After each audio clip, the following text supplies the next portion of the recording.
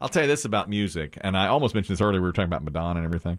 Yesterday, I went to the gym because I'm on my Mediterranean diet. Right. And I'm trying to win this transformation challenge at the gym. Have you seen the typical early January uptick in attendance? Huge at the gym. Right now, it is packed.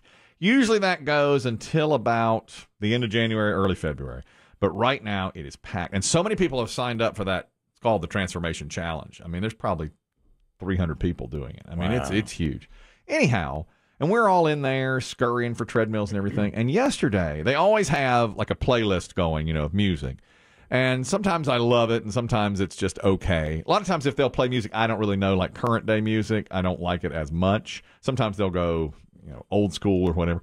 Well, yesterday, and I don't know why this was or anything, but I noticed every single artist that played on the playlist was either gay or a real champion for the gay community. It was Elton John, it was Queen, it was Lady Gaga, Cher, and it was phenomenal. I loved Wham's Wake Me Up Before You Go-Go was playing. I had the best workout yesterday, and I think it was because of that gay playlist. Well, it could be. I couldn't believe it. I was like, this is the best music. I loved it. And it took me about 15 minutes, like, all these artists are gay or huge champions of like the LGBT community. They were seen in the, was that a late 90s movie, Kevin Kline, In and Out? Yes. Where he believes himself to be a straight man. Yeah. But deep down, he's not 100% certain. And yes. So he tries to get this tape to make him straight.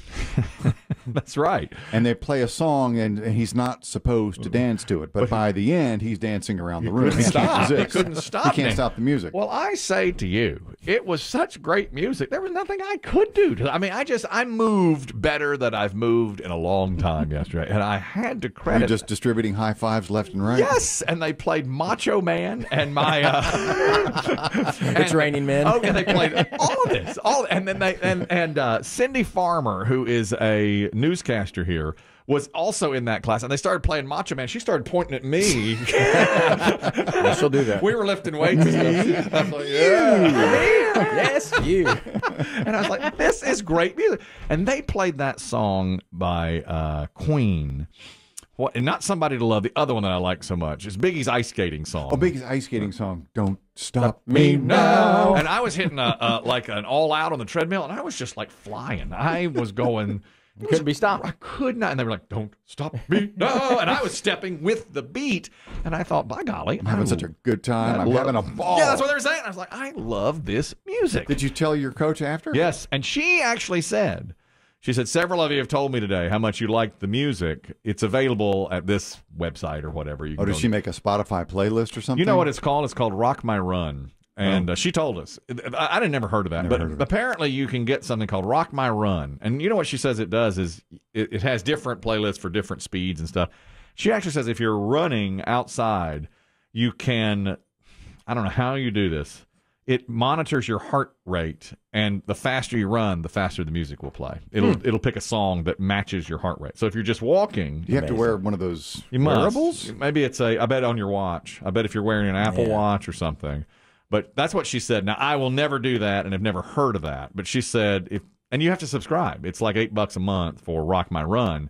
But they put together playlists for you, and then if you set it to that, it'll monitor your heart rate. I mean, how advanced are we now? Yeah. It monitors your heart rate so that if you're just walking and cooling down or warming up, it'll play that level of music. And then once you start really going, it'll start bumping things up. Unbelievable. Today, show tunes. Brother, bring it on. I got to tell you, that was great. Clang, clang, clang with the trumpet. Surrey with a fringe on top. That was great music. Yeah. I don't know. Some of the youngsters in the class, they might not appreciate it. Well, I mean, it moves. I sure appreciate it. I'll tell you that. How do you guys treat the new people that are there, that are newcomers? Because you're the regulars. Y'all the regulars at the bar. Do you slough them off? No, I try to be welcoming. And a lot of times they'll say, high five your neighbor, introduce yourself. If you got a new person next to you, introduce yourself. And I'll do that, you know. And big sweaty high five. Yeah, God. Man, there was a guy next to me yesterday, and I was sweating and just slinging sweat. And he was new, and he's just like, I didn't sign up for this. The regulars are used to it. Well, I sweat more than anybody else. Yeah. Everybody knows that you're squishy. I am. By the time I get out of there, I am squishy. But they do encourage that. They're like, give somebody you don't know a high five. Give them a hug. Let's go. I'm a hugger. You a hugger? Let's Come go. on, bring it in. Big wet SOB. They'll do that. This is, okay, a couple of Karens in the news today. I don't like the term because I have friends named Karen, and I think it's completely unfair to them because they're nice people. You know Karen Atwood? No. Okay. Do you keep dragging her name into it? Well, I haven't seen her in 35 years, but she was real nice. She the only Karen that you've come across lately? There was another Karen. I knew them both in school. But I don't know I don't know many Karens. I know those two from school. Karen Atwood I knew better than, I can't even remember the other Karen's last name. Yeah, you did. Nonetheless, I always think that's unfair to people named Karen, what their name has now become. And haven't we said that the male equivalent is probably Chad? Chad. Yeah. Well, there's two Karens being talked about today. One was on a Spirit Airlines flight out of Las Vegas, and she was being taken off the flight. I don't know why, but she got into some altercation with a flight attendant or somebody.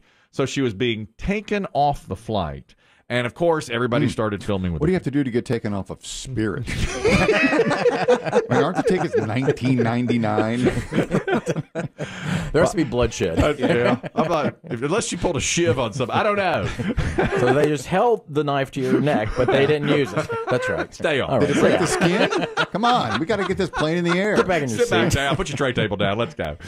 I don't know what she did, but they were ushering her off. They had a security guard there and a flight attendant. And all I saw was her walking past, and everybody booed her. And somebody cheered. I'm sure it delayed everybody. It did. They were all on delay. So someone cheered when she went by, like, yay, like, get out. And at that point, she says, if you were in my position, you would have done the same thing. And then it really escalates as she leaves. Did you hear the boo? You heard the boo. Yeah. Boo. All right, she says, if you were in my position, you'd do the same thing. Now, that right there. Yeah. She's in the tunnel? She's in the tunnel. She's off. You can barely hear her. She says, I hope y'all crash and die. Ooh. Well, listen to the plane's reaction. Oh. Well, they're right. Hey, wait a minute. Easy now. It's a low blow. That's below the belt. Now. And then... Sorry. Then the... Wartime rules, Now, right? Yeah.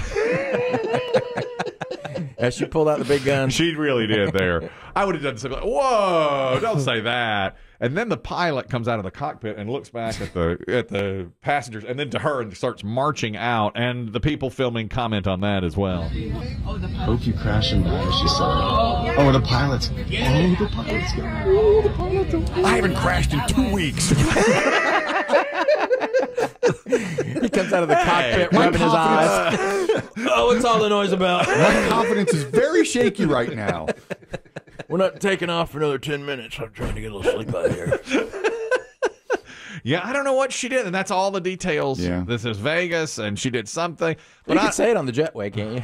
I hope you crash and die. Maybe not on the plane. I don't care for it. I do not. No, I don't like it. I don't like it. You heard the reaction. Just, whoa. Hey. That's a little bit too Over far. the line. Over the line. Here's the whole thing put together now. I don't care for that boo either, by the way. You don't have to. Yeah, that wasn't You don't necessary. need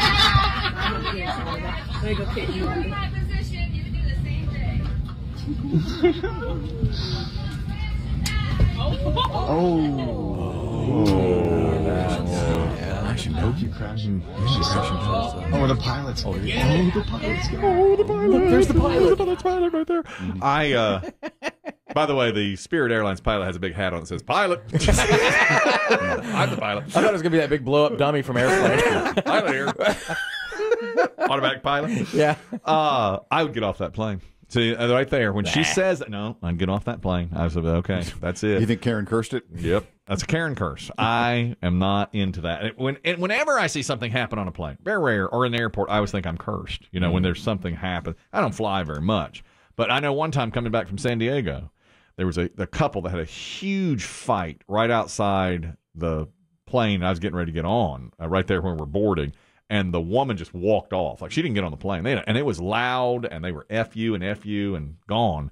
And I thought to myself, I'm not getting on this plane. It's going to crash. That's what you'd see. Like when the news interviews them, the woman was saved only because she had a fight with her boyfriend. Right. You know, she didn't get on the flight. But I did. And it worked out. It was a perfect flight. Most times they do. No problem to it at all. But it always scares me when anything goes even just a little bit wrong on a flight.